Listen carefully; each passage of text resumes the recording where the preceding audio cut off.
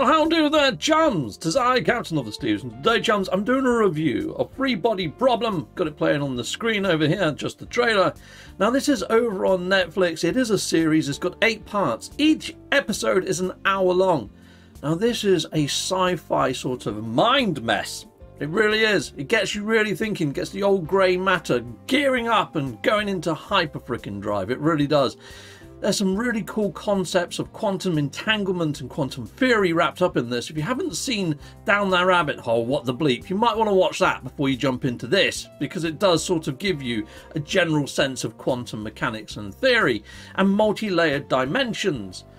This has got everything in it. It's got VR, it's got freaking aliens, it's got concepts of other dimensions and other realities and different pathways and all sorts of other shenanigans going in there. It goes into AI and technology and all sorts of wondrous other stuff.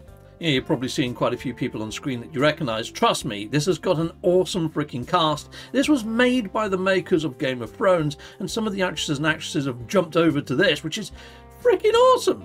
Now, I watched this with Ivy, and Ivy isn't too into mind mess type series, but she managed to keep up with this throughout. She did ask me in between episodes, what the fudge did we just watch? I had to break down some of the scenes for her, but she thoroughly enjoyed this as well. At the end of all this, I asked Ivy, what would you score this out of 10? She said a 9 out of 10. And you know what? I am in full agreement with her. This deserves a 9 out of 10, and it's probably close to a 10, to be honest. I can't wait for season 2. Season 2 couldn't come soon enough.